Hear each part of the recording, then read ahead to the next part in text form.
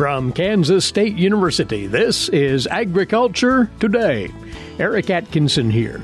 And coming up today from the Livestock Marketing Information Center, Tyler Cozzens is featured on this week's Cattle Market segment. In addition to commenting on the recent fed and feeder cattle price trends, Tyler will draw from the LMIC's new outlook on beef demand. Then K-State's Sandy Johnson will talk about evaluating the performance of bulls during this latest breeding season, saying that you producers can gain a lot from reassessing individual bull breeding success. Later, from the latest Cattle Chat podcast out of the Beef Cattle Institute at K-State, a look at several facets of a successful pre-weaning conditioning program for those beef calves. Also today, this week's 4-H segment. All that coming up on Agriculture Today. A social distancing tip. Putting distance between yourself and others is critical to slowing the spread of coronavirus. So here are ways to stay in contact without the physical contact part. Call, send a text, set up a video conference, post on social media, dedicate a song on the radio. If you have symptoms of fever, dry cough, and shortness of breath, call your healthcare provider before going to their office. For more info, visit coronavirus.gov. Let's all do our part, because we're all #AloneTogether. Brought to you by the Ad Council. You're listening to the Monday edition of Agriculture Today. Once more, thanks for tuning in.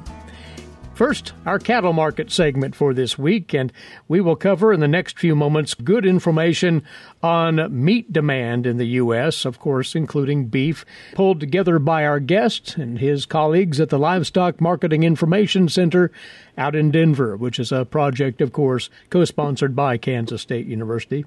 We're talking now with LMIC agricultural economist Tyler Cozzens.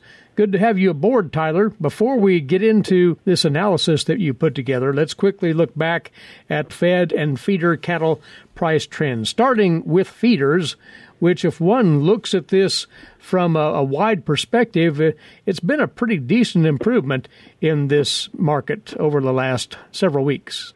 Yes, it has. And, I think if we kind of look at Southern Plain feeder cattle prices, the 500 to 600 pound steer price from January to August, it's been averaging about $159 per hundredweight. But interestingly, in August, the average price was nearly $162 per hundredweight. And this is the highest monthly average since the pandemic started back in March. And we typically don't see prices for that 500 to 600 pound steers strengthen there in August. Typically, we'll see a decline from about July to October, with prices in the fourth quarter lower than the first half of the year.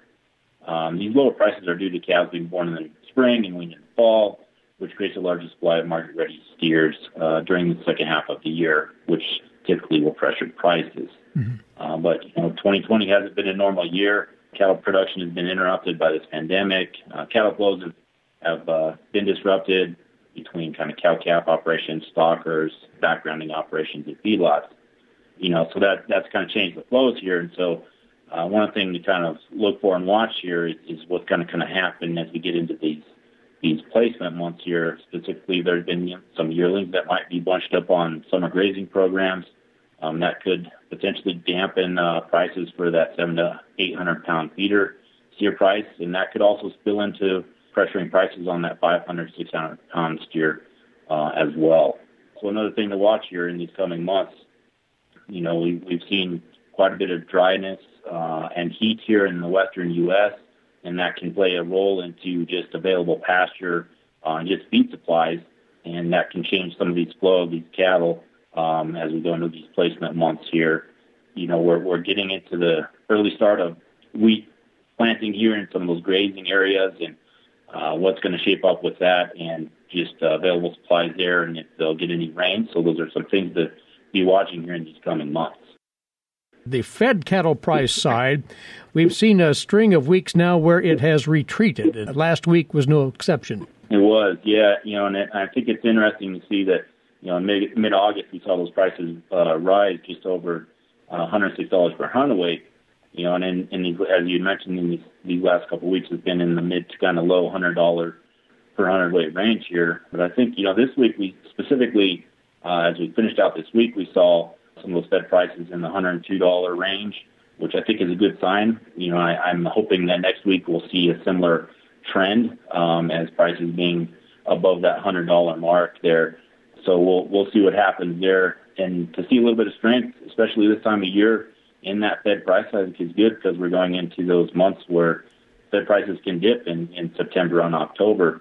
So to see some improvement, this is I think it's a good pattern to see here. So we'll see what shapes up here. But LMIC, we have the 5-area Fed price forecast at about $108 to $110 in the fourth quarter, with an annual average of about $107 to $109 per hundredweight this year. So that would be indicative of at least a modest improvement going forward here in the fourth quarter. Let's look for that.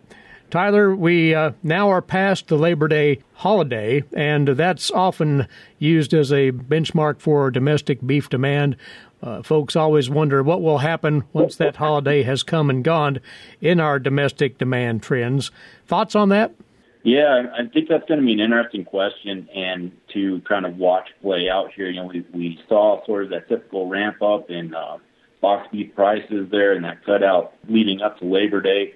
And as we get post-Labor Day here and see what happens, I think a lot of it will kind of depend on just consumer confidence with the pandemic as they get into more of a routine with school and kids and so forth, and just general participation in the restaurant sector. What's going to happen on the restaurant side? Will we see some improvement, people dining out? That will definitely start to shape the picture for beef demand as we move into finishing the third quarter and going into the fourth quarter here. And one of the things that I've kind of pulled out that is a little bit interesting is there's a website called opentable.com. And so actually it's an online reservation service is what it does. But they make their data available to daily seated diners for online, phone, and walk-in reservations. And I think that gives an interesting picture of what is kind of going on nationally, because what we've seen nationally is we've seen sort of these reservations for dining start to increase, especially in May, and we've seen a general upward trend. Now, it still is below last year, but we're seeing this trend increasing, which I think is definitely a good sign that we're seeing consumers get a little bit more confidence to venture out and go to restaurants, which is definitely good for beef demand. But I think if you look at that, is definitely dependent regionally and even state and city level. Because if you look at cities like New York City and Los Angeles, where the pandemic has been a little bit more of an impact, reservations are still well below last year and the national level. So I think it's not representative of all of the restaurant sector, but I think it gives us an idea of what's going on, which then we can sort of extrapolate into potential impacts to beef demand, especially going through 2020 and potentially in the start of 2021. And there are so many abnormalities created by the pandemic, and will we see a return to normal consumption behavior, the restaurants included? So lots of questions still out there about this, Tyler. Yes, a lot of questions, and I think just what's going to happen on the restaurant sector and potentially permanent changes to consumer behaviors. Will they be less likely to dine out? Will they be purchasing more from grocery stores and trying to create their own beef experience at home? Because definitely the beef experience is tied to going to a restaurant. So I think those are things that are definitely going to play out. But I think, a lot of the meat sector, specifically beef, they can pivot quite well to meet these changes in consumer demands. And that leads us right into something else that you at the LMIC have pulled together recently, the Center's Red Meat and Poultry Outlook, and factoring in there, of course, the pandemic trends. When we consider beef, what are some of the observations you've made in this analysis? Yeah, so looking at beef, prior to the pandemic, slaughter was doing quite well and easily above prior year levels.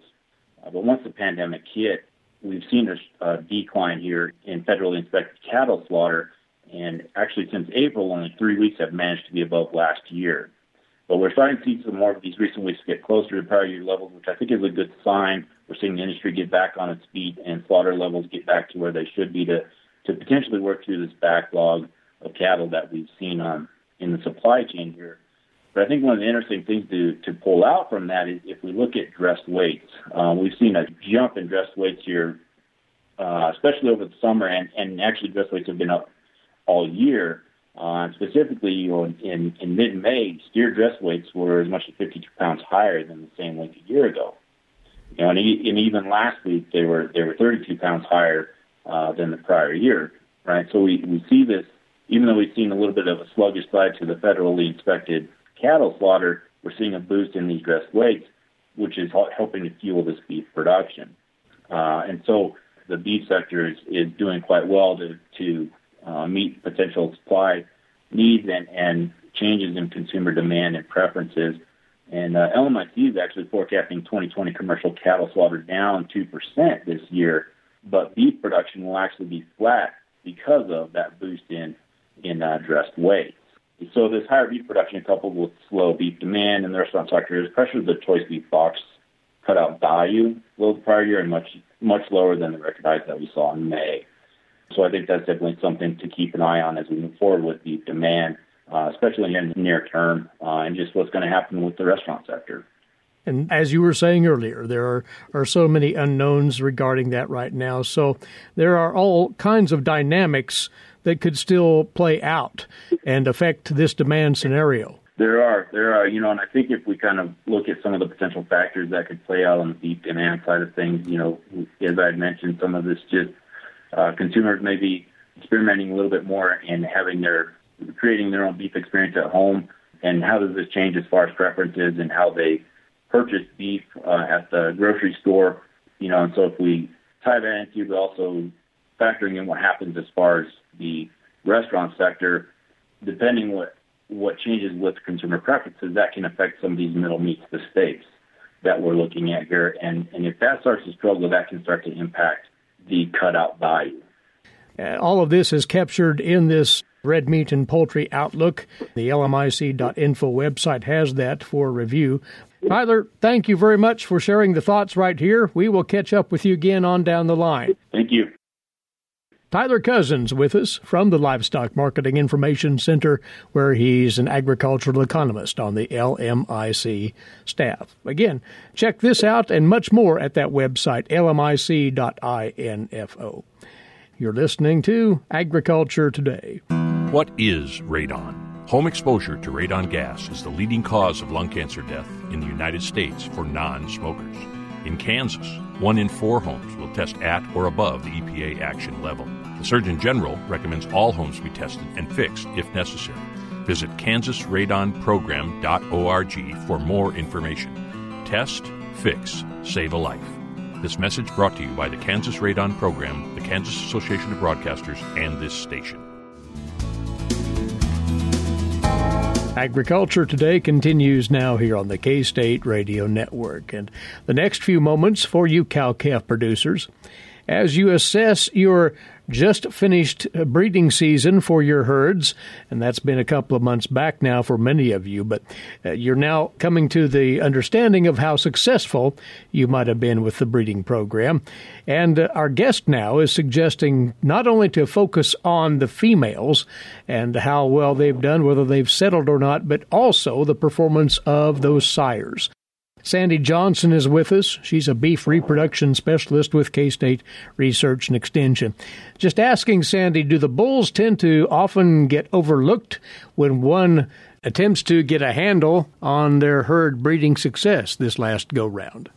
Well, Eric, I think our biggest problem getting cows bred is often the nutrition of the cow. So that's certainly the first place we look. But it's a two-part equation, and so, sometimes we know, well, things could be a little iffy this year, and other times we don't know until we preg those cows up what's going on, and, there's probably times when there's contributions on both sides of the equation, and when we get to that point where this is totally unacceptable, we need to know what's wrong. We want to focus on understanding what things we need to think about on the bull side of that equation to try and make sure it doesn't happen again. And we'll pick through some possibilities here, but what is that telltale point at which one has to consider that something hasn't gone right, and as far as pregnancy rates go? Right. Well, we all pretty much sure if it's like a 60% pregnancy rate, we're not very happy, but We have a little bit of benchmark data that comes from the North Dakota CHAPS database. In that database, their average season-long pregnancy rate is just a little under 94%. And based on what they show for calving distributions, most of those would have at least a 60-day breeding period, and some probably longer than that. And we shouldn't deceive ourselves in thinking that a longer breeding season is always the way to a higher pregnancy rate. But I think well-managed herds do hit that target of about 93%, and we could work through some numbers that kind of support that. But, that's certainly a good target. And, the other thing to keep in mind as we're thinking about pregnancy rates in general is that if you're striving for 100% pregnancy rate, I would argue that you can't, if you are in the beef business for an economic reason, that you can't afford to probably feed enough for that. Plus, there's always going to be some failure. I mean, that's just nature. So what we want to do is understand, okay, here's a good target, but follow our progress from year to year, because some of the things that can happen to herds, they might be showing some gradual decline and then take a big drop. And that might happen with something like trick. And if you weren't following that over time, you might not look for anything until you got that big drop and slap in the face. Right. And nobody wants to let it go that far. But if one is falling short on those pregnancy rate targets, what can tangibly then, Sandy, be tied back to bull performance? Right.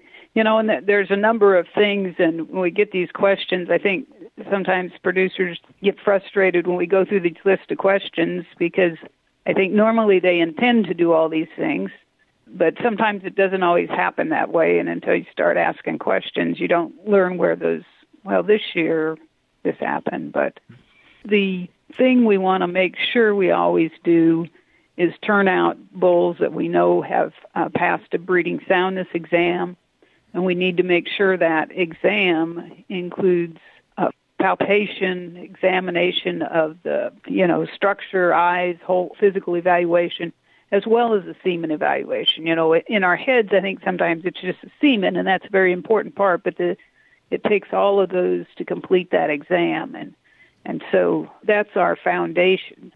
And if that bull passed with flying colors as opposed to barely eking by in that examination, is that something to think about here, Sandy? Well, it's a piece of information that might help you if you are troubleshooting. Depending on if it's a yearling bull or a mature bull, bull fertility is not a static trait. It changes over time. What you don't know on that borderline bull is he getting better or getting worse if you've only tested him once. And so, one of your approaches might be to make sure to put that bull with a bull that tested really well, is trying to hedge your bet. But that doesn't necessarily help you if the bull with borderline passing is also the dominant bull and might be covering most of the cows. So that, there's a variety of factors at play there. Can the bull's actual breeding condition change over the course of that breeding season, whatever it might be, 60 days or so? Is that something to factor in here? Yes, bull conditions certainly can change, and, particularly on young bulls, if they came off kind of a hot ration, and they often decline not only because they're working hard as they're learning that first season, and, depending on how they were developed, they may need to be relearning to graze, plus the whole new thing of the work they're doing. And so we want certainly enough condition to plan for them to lose some, but we need to be aware that a little is okay, but there's a line when it's too much. And, one of the things that's easy for us to do now, because most everybody's carrying a phone around that's got a camera, and when you dump those bulls out or turn them out, snap a picture. It can help what bulls you put where as a record, and this is what their condition was. And then, if there's a question later, sometimes we don't, if we're looking at animals all the time, we don't notice a gradual change in body condition. And so that can serve as a reference point for us, too, if we come to question that. Good suggestion there. How about managing bull numbers themselves, and especially where you have more than one bull in a given pasture, and whether the balance of service, if you will, is sufficient here? Something to think about as well? Right. And this is an area I really wish we had more hard data to support what we recommend. But, our typical rule of thumb for bulls under 3 years of age is no more females to one bull than his age in months. So if it's a 13-month-old bull, 13 females is plenty of load for that bull. And, we want to think about those breeding groups and try to avoid putting mixed ages together, because then, we've got increased dominance effects, and then trying to have bulls that we want any pecking order established before we turn them out. So they need to be together before they go out, so that part is over as much as possible. We always say adjusted for pasture size and train, and quite frankly, I don't have any really great firm research that says for this or that, adjust up or down. And I just always think about this one sheep study where they tethered the ram in one place and all the ewes got bred. And I wish I could repeat that for cattle and see what happens. But the point is just be sure to not overtax that bull to female ratio. That's the essence of it, right? Right. And there's a fine line in terms of profitable production. You don't want to overkill there, but if you don't have a fertile bull out there, that's really expensive. So have to find something that is middle of the road and gets the job done.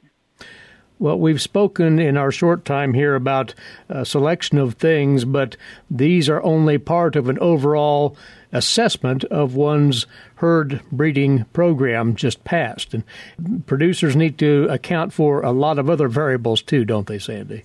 Right. We just have to look at each step and things that might potentially go wrong if we're trying to troubleshoot undesirable pregnancy response. And so there's always a chance that we intended to do something, and, I guess that was actually last year we did that, not this year. And now, maybe that doesn't happen to you, Eric, but I notice that those types of thoughts go through my mind more these days than they used to. So hopefully not for our producers, though. Indeed. By the way, Sandy has, in fact, put together an article on the topic we're talking here, the role of the bull in poor pregnancy outcomes. That is included in the most recent Beef Tips newsletter out of the Animal Sciences and Industry Department here at K-State. You can find that at ksubeef.org, by the way. Thanks for the input, Sandy. Always a pleasure to talk with you, and we'll catch up again soon. Thanks. Pleased to be here. That's Sandy Johnson, a beef reproduction specialist for K-State Research and Extension. Sandy is based in Northwest Kansas. You are tuned into Agriculture Today. Did you know every Kansas farmer feeds 128-plus people? Kansas farmers are hard workers, dependable, authentic, and sensitive. Not only do farmers put food on your table, but they put clothes on your back and fuel in your car. For more information about Kansas farmers, visit K-State Research and Extension online or stop by your local Extension office. This message has been brought to you by the K-State Animal Sciences Leadership Academy participants. Agriculture Today is back here on the K-State Radio Network. Eric Atkinson with you. Well, we're into another highly important stage of management for you cow-calf producers running a spring calving program, weaning time. And as research and experience has shown for some time now, there's great value in putting those calves through a preconditioning program ahead of weaning. And that was one of the subjects of choice during a recent Cattle Chat podcast put out by the Beef Cattle Institute at Kansas State University. Joining the Institute's director, K-State veterinarian Brad White, our fellow veterinarian Bob Larson, and cow-calf specialist Bob Weber. we think about preconditioning, and Bob, give me a definition. You get one sentence. What is preconditioning to you? I'm going to focus on the health side because I think there's a health and then a transition for good performance. And I'll let Weber handle the good performance side. I'm going to say from a health standpoint, I want to prepare that calf so he's well vaccinated and has a good immune response. And that means vaccinations, low stress, and removal of parasite load. Weber? I'm going to say just prepare the calf for the next event in its life. Okay, I like that. And we know, even based on some of the numbers that we just discussed, that he's going to be vaccinated when he enters the feed yard, and he's likely to be castrated when he comes into the feed yard if he comes in a bull. So those are two big things that will occur. But if we can prep him before, and I want to dive into the vaccinations a little bit, Bob, and I'll ask you, how long does it take, if I vaccinate a calf today, how long does it take to stimulate some immunity? Well, it does depend a little bit on which, germ we're really talking about here. But, the typical viruses that cause respiratory disease, IBR, BVD, PI3, some of those, we talk about getting our peak protection out here 3 weeks or so after the vaccine.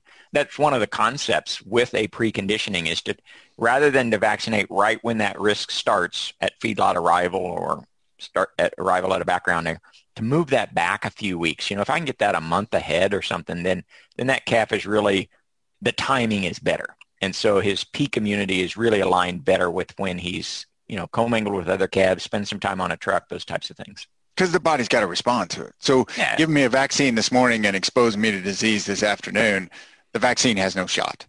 Right? It's not going to help. And so the concept of preconditioning and what Weber said earlier is get that in him a little bit earlier, because I'm preparing him for his next phase of life, and his next phase of life means he's meeting new calves, right? In almost all circumstances. And Weber, what is that, when you think about that kind of commingling aspect, what does that make you think about relative to preconditioning?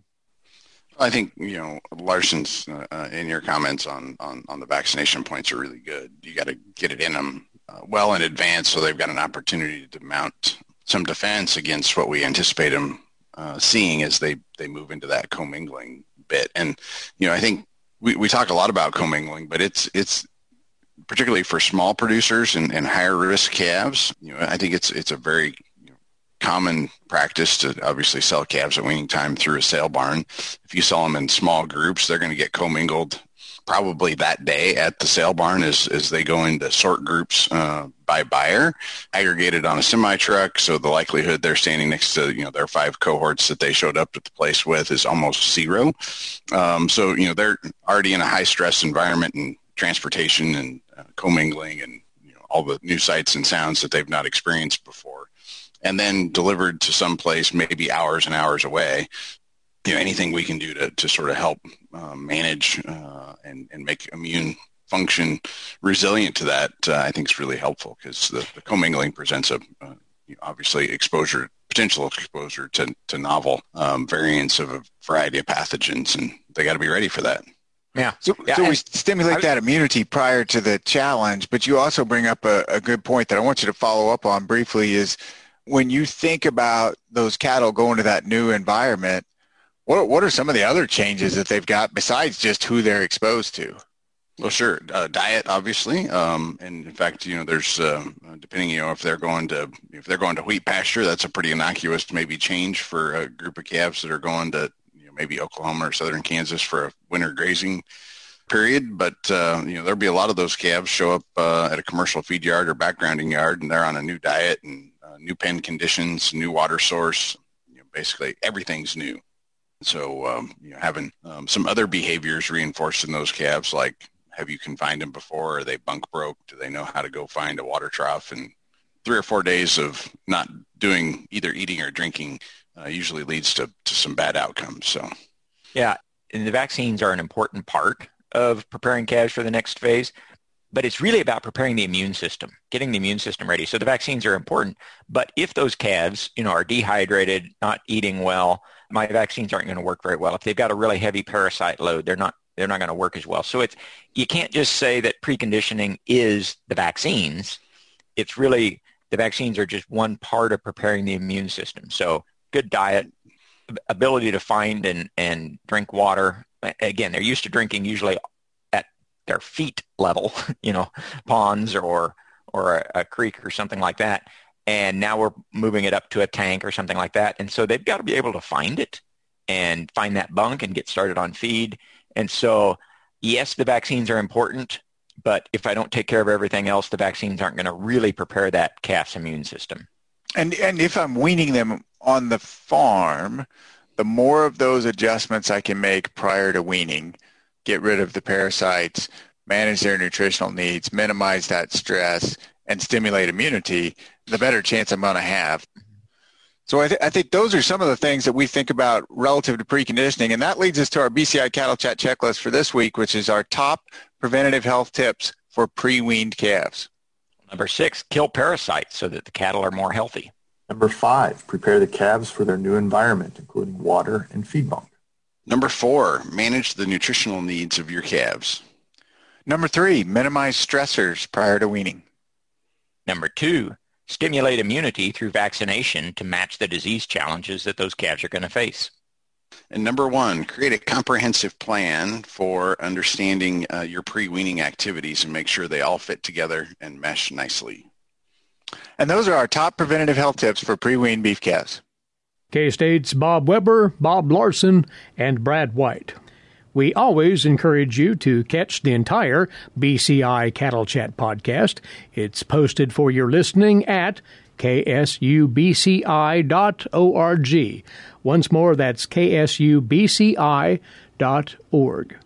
Jeff Wickman will be in with this week's 4-H segment for you next on Agriculture Today. Did you eat today? Thank a farmer. A way to get more involved in agriculture is through 4-H and FFA. Through 4-H and FFA, we have been given multiple opportunities to grow as leaders and learn more about agriculture. You can learn skills related to jobs, public speaking skills, and you get the opportunity to travel around the country and meet new people. If you want more information about getting more involved in 4-H and FFA, visit them on their websites at kansasffa.org and kansas4h.org. Welcome back, and thanks for joining us on Agriculture Today. Along with Eric Atkinson, I'm Jeff Wickman. Leadership is a cornerstone of Kansas 4-H, and youth between the ages of 14 and 18 before January 1st of next year have an opportunity to build on their leadership skills through workshops, consulting groups, and inspirational speakers at this year's Kansas Youth Leadership Forum. The forum, which also includes electing members for the 2021 State 4-H Youth Leadership Council, is being held November 21st and 22nd. Southeast Area Kansas 4-H Youth Development Specialist Beth Hinshaw says that this year's event, like so many others, will be conducted virtually. Well, Beth, we're making some progress in certain areas in regard to face-to-face interaction, but the Youth Leadership Forum, which is held in November, will be an online event this year, just out of safety precaution. Yes, our Kansas Youth Leadership Forum will be held Saturday, November 21st and Sunday, November 22nd, but it will be virtual this year. Anybody who knows or remembers things about the Leadership Forum knows that we typically would have been at Rock Springs 4-H Center, and gosh, we hope that we can do that in 2021. But for this year, we are going virtual. Now, we know that you can't be virtual the same amount of time that we would have been if we would have been at Rock Springs. And so we're going to have a Saturday session from 9 to noon, another Saturday session from 1:45 to 4, and then a Sunday session 1:30 to 4:30. So very different timing this year, but we still think some important things can happen in that time. Well, that's right, because you can still do a lot of the same things that you would do. You're just going to probably have to condense things, compact it just a little bit. Yes, that's exactly what we're doing, is we're kind of making things a little shorter. We typically would have had 3 workshops. We're only going to have 2. We might have had an opportunity to hear from a speaker 3 times. That'll probably only happen 1 time this year. So, it's been an opportunity to look at it in a very new way. And I've been really so proud of our youth council members who are the ones who organize the Kansas Youth Leadership Forum, and in really trying to work through, well, what can we do, and how can we make a difference? So, and that's what we're working on right now with the planning of this event. We talk about a learning event right there, just taking it from an actual in-person event to a digital event. They're going to learn a lot from doing that. Yes, and our young people have had lots of digital experience this year, and so that's really good for us because they know what's been good and they know what's not been good. And so we really, appreciate that insight that they have. Now, will you be able to increase numbers because you're going digital, or will it still be about the same size? We'll take anybody who registers, but it's hard to say if it'll be a larger group or a smaller group at this point. But definitely, I think while we don't have the final registration set, it will be a lot more economical to stay at home and go to the forum. So, from that standpoint, I hope we have some more young people join us. Now, talk about some of the things that they learn through this leadership forum. We always have some great workshops, and I'm always impressed every year with the kinds of things that people are willing to, share with our young people. And this year it's kind of fun. We've got a possibility of having workshops from people who would never probably make the trip to Kansas or to Rock Springs in November. So that's kind of exciting. And those are, all kinds of different leadership type ideas. Maybe it's about time management. Maybe it's about leadership in your future. Maybe it's about your communication skills and how to use your resources better, or leadership after high school, citizenship, diversity, professionalism, business etiquette, conflict management, character, any of those things that are going to help them be better leaders. Now, I imagine you would probably break down into smaller groups originally. Will you still try and do that as well? We're going to have a variety of things that happen in our virtual forum, and there will be some things where we're all together, and then there'll be some smaller type groups. And we would have had that at the forum in person as well, where the youth council leads that group, and that's, an opportunity to get acquainted and, learn about people and places across the state. And then there'll certainly be times where, maybe we're all together for a speaker or some announcements, that kind of thing. And then certainly the workshops will be smaller opportunities where you'll, log in directly to that workshop. Yeah, I've been on some Zooms where you go into a different room and then you come back as a big, large group and discuss what everybody has been talking about and share your thoughts. And that's really kind of a fun way to do things. Yes, and we know that interaction and finding ways to build that in when we're not in person are so important.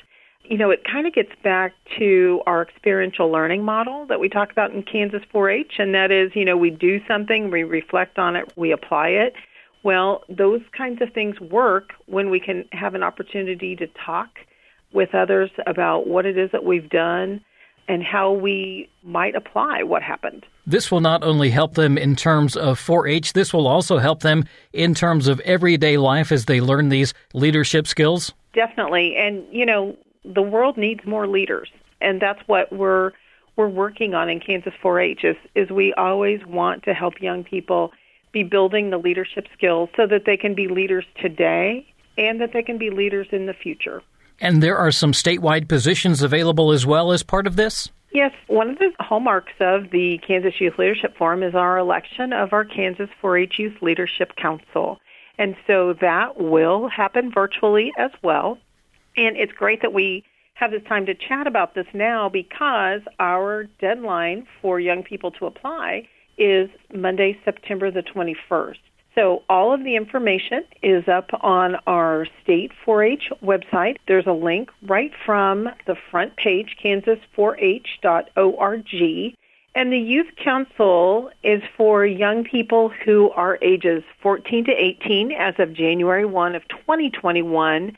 And those who are 15 to 18 could actually apply to attend national conference as well.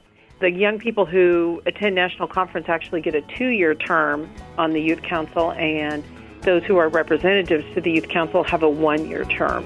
So there's kind of two different opportunities, but it's the same application. That's Southeast Area Kansas 4-H Youth Development Specialist Beth Hinshaw. Again, this year's Kansas Youth Leadership Forum is being conducted virtually November 21st and 22nd. Additional information, including registration for the forum, is available online at kansas4h.org. And that'll do it for this edition of Agriculture Today. For Eric Atkinson, I'm Jeff Wickman. This is the K-State Radio Network.